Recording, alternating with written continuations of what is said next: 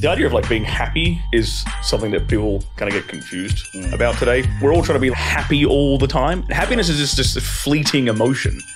You know, happiness isn't fulfillment. Fulfillment and happiness are two very, very different things. I think when a woman becomes a mother, she becomes fulfilled. She ain't happy all the time. The baby's crying, changing diapers, baby got sick, she's panicking, rushing to the hospital. She ain't happy all the time, but you're fulfilled in it.